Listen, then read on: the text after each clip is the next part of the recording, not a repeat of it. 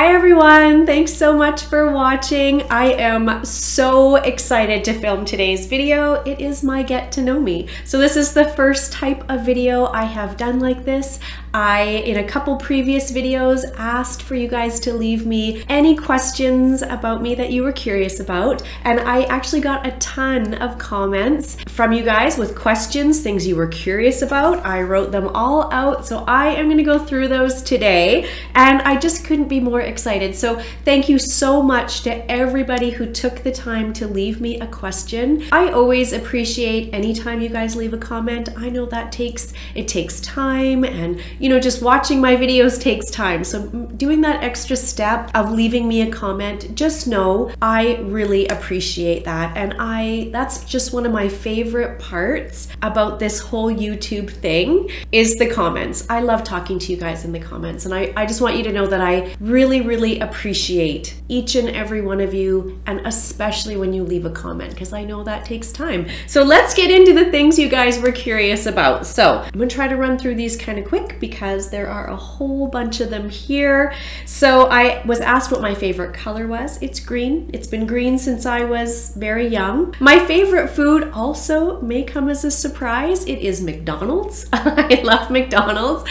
And I think my love of McDonald's really, it's just from my childhood. I had one of my sets of grandparents for a special treat would always take me to McDonald's, and I would always get a Happy Meal. And I have very strong, very early memories of that experience. And so it's ingrained in that. And I love McDonald's. I never eat McDonald's. I only get McDonald's once a year on my birthday. So if you don't know, I do try to follow a ketogenic diet. And so McDonald's doesn't fit into that. Thank goodness, otherwise I would probably eat McDonald's every day. So I get McDonald's on my birthday. That's my birthday meal. It has been for quite a few years now, and I love it. Once a year I have McDonald's, but it's my favorite food. My favorite dessert is anything super decadent and chocolatey is my go-to. I, again, rarely have desserts because desserts don't fit into the diet that I follow, but I love desserts. I love any sort of baked good. Anything, you know, high in sugar, high chocolate, high carb. I love that. And so anything super decadent and chocolatey. I love a chocolate cake with a buttercream or cream cheese frosting. I love that. And again, I just rarely eat those things, but I do love them. I come from, my grandma is Italian. And so, for, you know, part of my childhood, she owned a bakery. And so, yeah, I have lots of, again, very early on fond memories of desserts. Love dessert. My favorite alcohol is port. I love port. I am not much of a drinker. In fact, I pre-COVID almost never drank. A little bit more now, but I tend to drink things that are low carb right now. So I'll mostly drink a neutral. But if I was to pick an alcoholic beverage that I like, it's port. I really enjoy port. Okay, what else should we get through here? My favorite state to visit. Somebody asked me that, and it's California, because I love Disneyland. I've been to Disney World and I prefer Disneyland. It's just more of a manageable size for me. And I just love California. I know lots of people love California. Probably my second favorite state would be Hawaii. I've only been one time to Maui, but we absolutely loved it and I have very fond memories. I love going down to the States. So if you don't know, I'm Canadian. I live in Canada and I live in one of the Western provinces. And so we're very close to the US. For me, the drive is about two and a half hours, something like that. And I absolutely love going down to the US because there's lots of products in the US that we can't get here in Canada. Surprising, I know, but even shipped in, some things just won't ship in. So I love going shopping in the US. I haven't been down to the US in a few years at this point. We didn't travel at all in 2020, and I'm not sure we'll be able to travel even 2022. So it's gonna be a few years before I get back down there. There's lots of regulations right now. For a long time, that border was closed between Canada and the US to all non-essential travel. It is opened up now, but there's lots of regulations and quarantining things and all of that. So I haven't been to the US in a long time. I love going to the US. It's something we used to do all the time, multiple times a year. We would go to Vegas all the time. San Diego is another place we love to visit, but California is my favorite state. And the reason reason for that is because I love to go to Disneyland, which of course is in California. Somebody asked my tattoos. I have 4 tattoos. I have my husband's initial there. His name is Barry. And then my sons are Tyler and Jacob. So I have a T and a J there. I have another tattoo that runs down my breastbone, which I'm not going to show on the internet. And then I have another one behind my ear. I have a feather behind that ear, and so the one between that runs down my chest I got when I was very young, actually underage. And so again, very young, and it's just some symbols, you know, the 90s, everyone was doing symbols. These are Japanese symbols down my chest. And then these ones are probably at least 10 years old, I would say. I love these. These are my favorite tattoos. And then this one behind my ear, actually I got when my son turned 18. I think when he turned 18, he wanted a tattoo, and so we went together. He got a tattoo and I got that one. Yeah, I like tattoos, and so I have 4. Somebody asked if I was an extrovert or an introvert. I am actually very much an introvert. I prefer to be home. I like my alone time. I do like to be around people, but as all introverts, I find socializing exhausting. You know, I love to be around my girlfriends. I love that, but it's a struggle for me to get there. If I'm honest, I will make plans because I'm excited. I'm excited to see people. I'm excited to do things. But then as that event gets closer, I think like a lot of introverts, I want to cancel. I just prefer to be home. Yeah, so it's funny. I'm not sure people would know that I'm as introverted as I am if you were to meet me. I'm maybe an outgoing introvert. I don't know, is that a thing? But I'm absolutely an introvert. I prefer to be home, and I'm most comfortable spending time on my own. Not that I don't like to see people, and not that I love my girlfriends. I love to get together. I love to go for dinner, but I do find those outings a little bit tiring. So I'm an introvert. I prefer to spend time on my own. I have the house to myself today, which is just one of my favorite things. And again, not that I don't love my family. I love for them to be around, but I also really enjoy my alone time.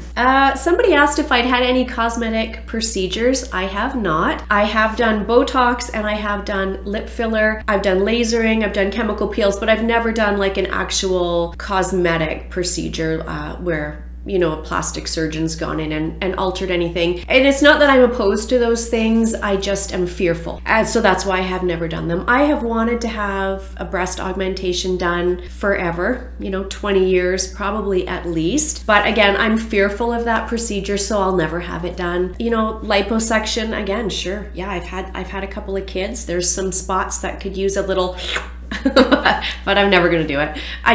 For fear. I'm too fearful. I don't want something to happen. Never had any cosmetic procedures done. Somebody asked about, I had quite a few questions about my work experience. My first job, my parents owned a hair salon, and so I would work there, you know, sweeping up hair, washing people's hair. So gross. So gross. Yeah, not for me, but I did. My first job was in a hair salon. My career has been in dental. So I am a registered dental assistant, and I did that late. I stayed home with my kids for quite a few years, and when they hit sort of their early teens, I went back to school. I got my licensing for dental assisting. I worked chair side with a dentist for I think about 5 years. I think dental assisting is a lot of energy out, and so as I've gotten older, I've struggled with that. It's a busy profession. You are running, at least where I am. I don't know about everywhere else, but I really enjoyed the ladies that I worked with at that office, and I really liked the dentist. Not at first, but later on.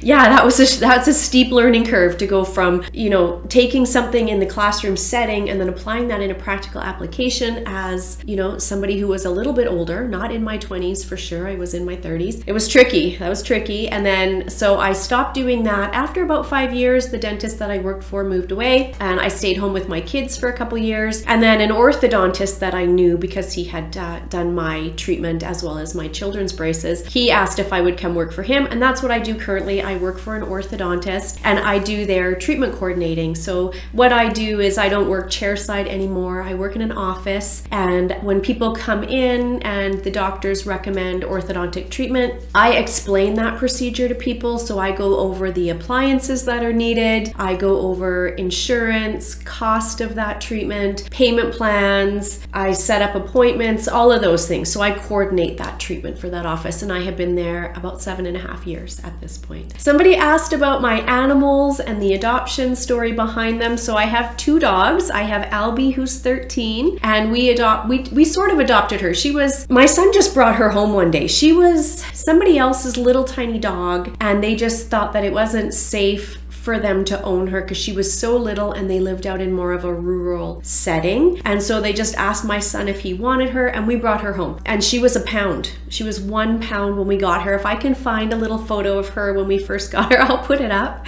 And now she's 13. We've had her for 13 years. And we had her, she was our second dog. So we had a dog, a miniature pinscher. Again, if I can find a picture of Peanut, I will put her up, that we adopted from the pound. And we had her she was 20 years old when she passed. And so for 10 years, when we had Albie, we had always had Peanut. And so when Peanut passed, again, at 20 years old, we had a little bit of a mourning period, but then we knew we would want another dog. More for Albie. I mean, not that we don't love our little adopted Luca, we do, but we wanted Albie to have a companion because we work outside the home, and because she'd always had a dog. We mourned the loss of Peanut for a little bit, and then we started looking for a companion for Albie. It was tricky because we knew we wanted something very small, because Albie's very small, and she's actually been attacked a few times. So she'd been bit twice by a bigger dog, and so we didn't want anything large. We wanted something super small, but she's only 4 or 5 pounds, so that is a very little window for us. So we looked here where we are. We looked locally for a few months, and then we broadened that out to Canada for a few months. And those little tiny dogs, they go quick from rescue organizations, and we knew we wanted to rescue. We didn't want to buy,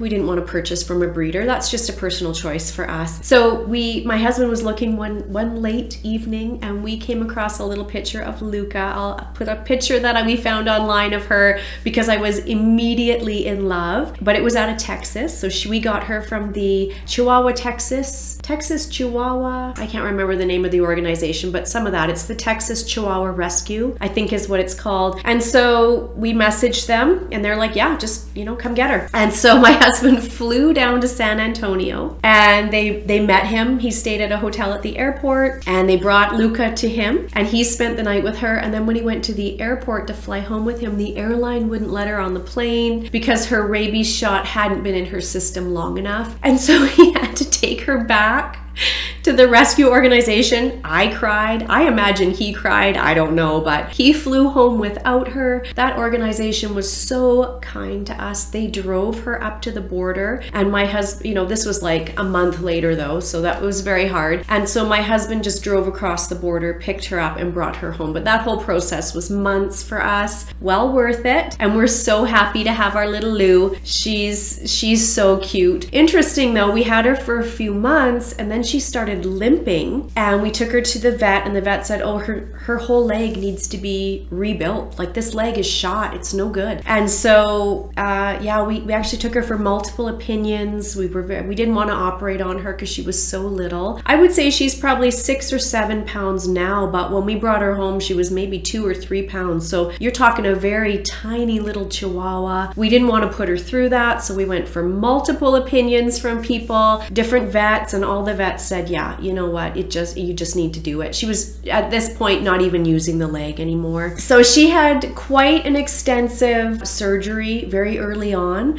I took a couple weeks off work. My husband took a week off work, and then actually that was early in 2020. Yeah, so then I was shut down from my work was shut down for a couple months, so then I was able to stay home with her for a couple months after that. But yeah, quite an extensive and expensive surgery. That surgery here in Canada was about $4,000. So we were happy to do it. We love that little dog so much, and it's been great. It's just enhanced her quality of life so much. The other option was just to either remove the leg, which I know is gross, or just have her not use it, and she just would hold it up and walk on 3 legs. So it did did have to be done. And, you know, thankfully we were in a position to do that for her. So yeah, we love her. That's my dog's adoption story. So we just love both those little dogs and so happy to have them. Who my favorite YouTuber is, I have a lot. I wrote some of them down. I'll list all of these down below so you can check out their channels if you're not familiar with these. I love Glitter Fallout, Linda on Glitter Fallout. I love her. She's just very down to earth and real. And I think for all of these, that's what I love about these women. So Glitter Fallout, Lauren Mae Beauty, another one of my absolute favorites. Jessica Braun, I love her. She's so sweet. Beauty Kristi, love her. I love Tati. It's funny, I know people have real mixed feelings about Tati, but I loved her before and I love her even more now. I feel like all the things she's been through have just really brought out more of her own genuine self, and I love her for that. I love Welsch. I love Goss. There's tons. If you want to see all of the YouTubers I'm subscribed to, you can see that actually if you click over onto, I think it's under the community tab. I don't have those privatized. I have those so people can see them, and that's on purpose because I feel like I like to look through who people I like to watch. I like to look through who they like to watch and see that, and then quite often I'll find other people to follow on there. So somebody asked why those are some of my favorites, and it's because I just enjoy their content. I feel like they're genuine, and I love that, and I hope that on my channel I come across as genuine. I try to be as true to myself always in my videos as I can be, and I hope that comes across. Who would I like to collab with on those videos? Again, as an introvert, a collab would be very tricky for me. I don't know that I could do that in a way that would not be awkward. And so I don't know. That maybe will come later on for me. And a makeup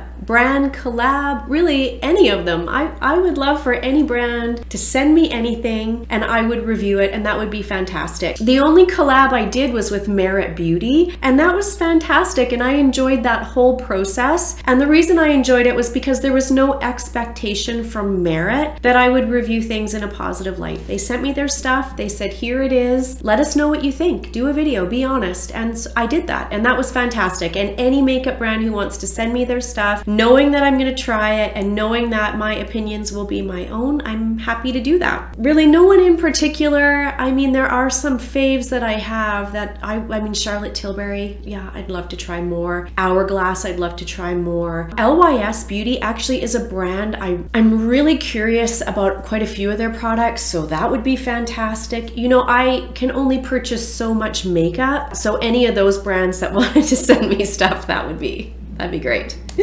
The guilty pleasure YouTube channels that I like to watch are ASMR. I love to watch Sass AMSR, is that what her channel's called? I think so. But yeah, I really love ASMR videos. I love true crime, Bailey Sarian. I love her. I love Brittany Vaughn. Again, I'll link these channels below, but yeah, I really like true crime. Yeah, those are probably my two guilty pleasures. The ASMR ones, the food ones. I like to watch the food ones, and I like to watch true crime. Okay, well, how I got into makeup. I've always been into makeup. Somebody asked how I got into makeup. So I've always loved makeup. I've always worn makeup from a very early age. I've said this before in other videos, I had my children very young. And so for all of their years growing up, I wore makeup just to make myself feel, oh no. So I've always worn makeup from a very early age, but while I was raising my kids, I wore pretty minimal makeup, just the basics that I could wear to make myself feel pretty. And for all those years, I had a very tiny makeup collection. Again, I had one foundation, one concealer, a mascara, a blush, and an eyebrow brush. Really, that's what I wore. Maybe a lip gloss. I'm not even sure I had a ton of lipsticks, nothing like that. And it wasn't until my boys, and the reason for that was just time. I just didn't have the time. I was busy. I was running after children. I was, running to sports. I was helping them through their school stuff. every video. Just too busy to focus on my love of makeup. And then once my boys were older, that's when I had more time to really get into makeup. And that's when I really started also watching lots of YouTube videos on makeup. And that sparked that desire to then try this out for myself. So that's kind of how that all evolved. Now, I've always enjoyed the process of putting on makeup, but now I find that whole process just I sit down, I've got my cup of coffee, and I enjoy that process from start to finish. It is a little bit of therapy for me every single morning. Even if I'm home doing nothing, I almost always come in here and sit and put some makeup on. I just feel better. It just helps kind of soothe my soul. Do you know what I mean? Like, I just love that whole process. It's very therapeutic for me. I love it. And so I then, that love of makeup just sort of grew. Again, had always been there, but hadn't been a focus. And I started purchasing more makeup. I started wearing more makeup. I started experimenting with more makeup. And I started watching YouTube videos from ladies who were doing what I'm now doing. And watching those videos and just how much I loved and appreciated their content really got me thinking I should do this. And it was funny, I thought about doing it for a lot of years. And I would watch Hot and Flashy, Angie on Hot and Flashy, and she did lots of skincare, lots of beauty, lots of how-to for more mature women, and I just love that. And I remember thinking to myself, why don't you? If she can do it, you can do it. And that's sort of my thing. If they can do it, I can do it. And why not do it? Just why not? Why not try it? Maybe it'll be fantastic. And you know what kept me back was just my fear of, again, as an introvert, putting myself out on the internet and that fear of what I would get in return. Would I get negative comments? Would I get creepy comments? Would I get, I don't know, just the fear of that is really what held me back. And I just decided last year, enough. Try it. If you hate it, you can stop. Put out one video and see how that does, and then it's just sort of grown from there. And I have to say, thankfully, I have all these amazing people who have subscribed, which is just so touching to me. And the comments I get are so incredibly kind across the board. I think I have had less than a handful of comments that I've had to delete out, and not even because they were rude. I don't know, knock on wood. I don't think I've had a rude comment. I've had some comments that were like linking to other things. I don't know what, because I don't touch those links. I just immediately delete those comments. Mostly what I've had is just a lot of support and love on here. And it's been fantastic, this whole experience. I've been a little over a year now making videos on YouTube, and the whole experience has been fantastic. And I'm so grateful for this outlet. I love this. I love making these videos. And again, I love hearing from you guys. And then I did get one comment here. I'm going to read off some of these questions because they are in regards to my YouTube channel. There was questions about what my family, friends, and colleagues think about my YouTube channel. And again, across the board, I've had lots of support. My husband and my sons are so excited for me for this whole thing. I am so thankful for my husband and my kids. I can't even tell you. At the end of this video, I'll get into a little bit more about my family, but I thought I would save that for the end because they'll probably cry. But yeah, my husband and my sons think this is amazing. They think it's great. We celebrate every milestone. Earlier this year, I hit 100 subscribers. That was a big deal for me, and it was a big deal for them. And so they're very, very supportive, more supportive than you can even imagine. My extended family, so my parents, my brother, I don't know that they necessarily understand the YouTube thing, but they're also supportive. And all of my coworkers are incredibly sweet and kind and supportive as well. And yeah, I just across the board, I get a lot of support for this YouTube thing that I'm doing, even from people who don't maybe understand it. Also my friends. I have a girlfriend who watches all my videos. You know who you are. And I have lots of girlfriends who are subscribed, and yeah, just tons of support not. So anyways, lots of support from my girlfriends as well on this. Somebody asked how long a video takes to make. I would say on average my videos take about 6 hours, which maybe everyone's not aware of that, but the filming process probably takes me about an hour. There's some setup, there's of course some takedown after, and then the editing process takes me 3 hours, 4 hours, something like that. And then of course I make a thumbnail and I link products down below. So yeah, I would say it's probably about a 6-hour process. Some of that process I love, some of it I don't. And I wish I was quicker at it. I'm not. It is a long process. And they asked if it was worth it, and it is. It is. I love this. This is a hobby for me. You know, of course, on YouTube, you have to hit, I don't know if everyone knows this, but I think you have to have 1,000 subscribers before you start generating revenue from the ads that are on your videos. So I don't make anything off of YouTube. It really is just a hobby, but a hobby that I really, really enjoy and am very grateful that I have, again, this outlet to do this. So yes, it is worth it, but yes, it is very time consuming. And some of that process I love and some of it not so much. The editing can be a bit tedious, but I try to take my time and just, you know, make sure that I've just done the best job I can. There's always growth and learning. This was incredibly hard for me to learn how to do all of this, again, as an older adult. You know, some of the computer stuff just really was a struggle, and I had to watch lots of YouTube videos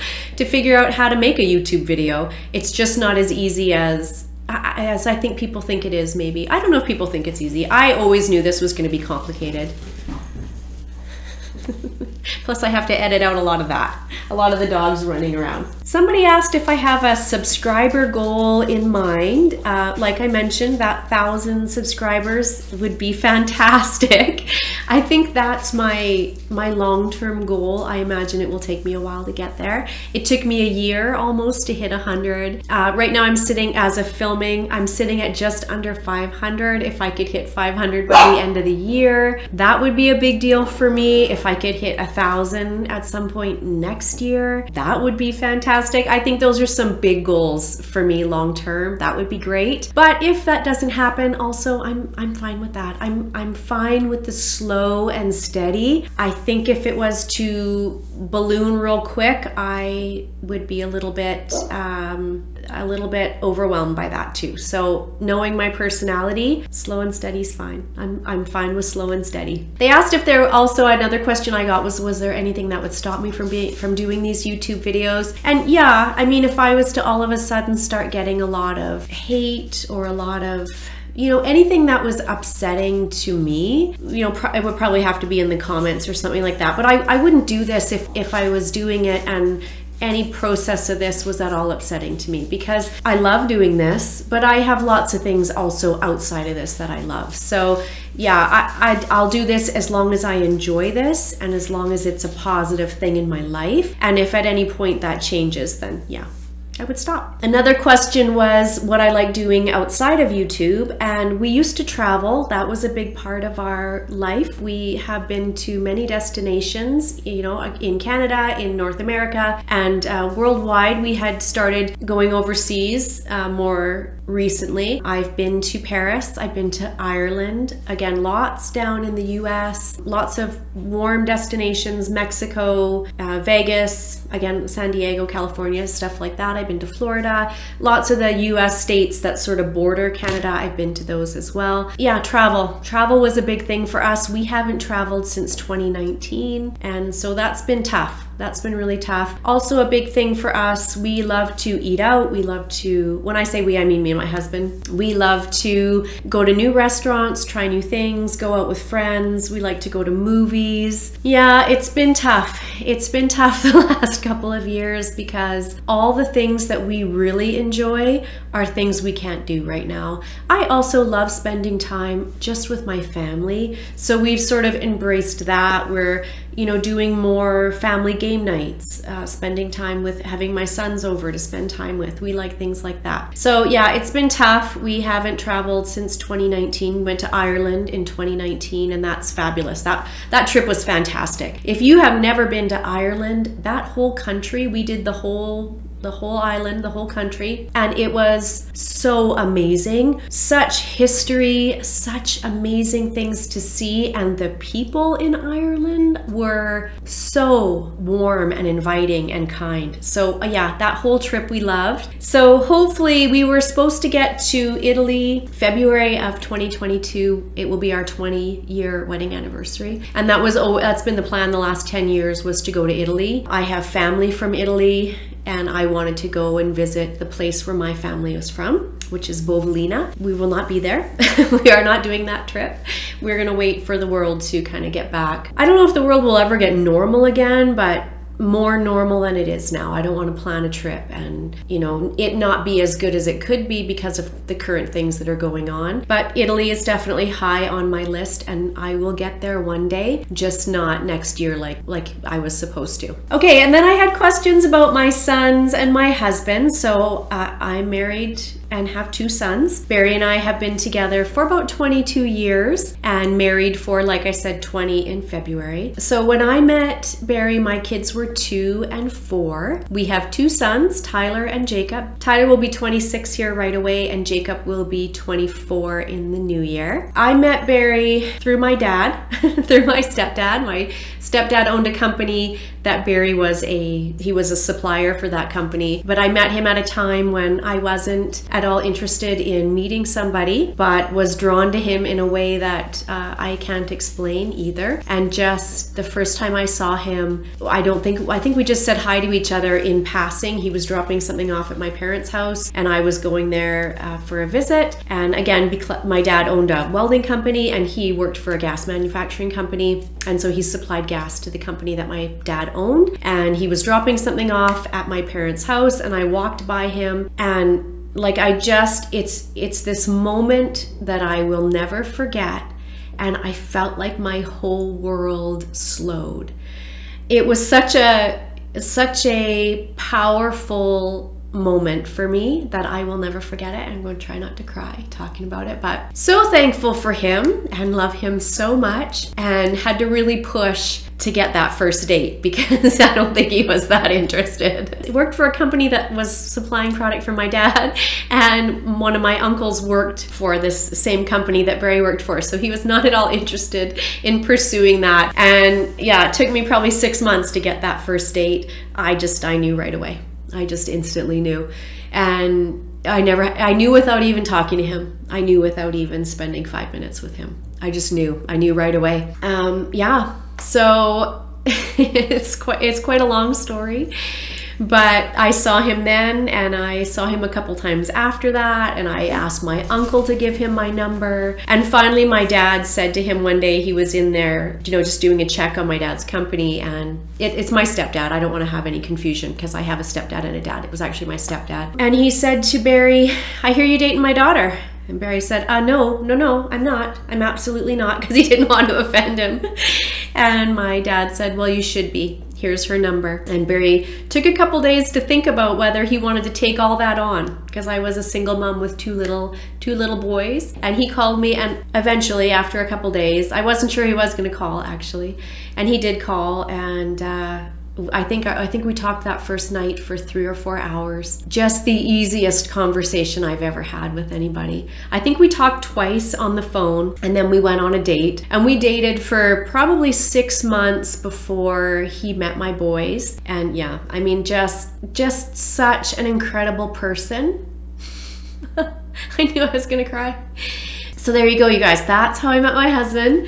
And I just am, again, just so I can't even express how thankful I am for him every day. He has made me a better person, and he is very much responsible for, in large part, to the wonderful men that my boys have become. And I know I am very thankful for him, and I know my boys are very thankful for him as well. So it takes a real special person to raise children that are not their own. If you are a step parent out there, that is, I mean, you just deserve all the thanks in the world, because that is a tough job. That's a tough job.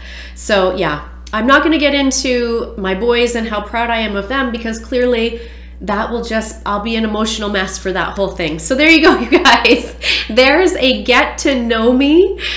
I hope there were some things in there that were interesting that maybe you didn't know and hadn't thought about me. That was really great. I appreciate each and every one of you that left me a question. I love making videos. I love doing YouTube. It's tough to put yourself out there. It really is. So we'll see. That was quite emotional talking about my husband. We'll see how much of that stays in this video.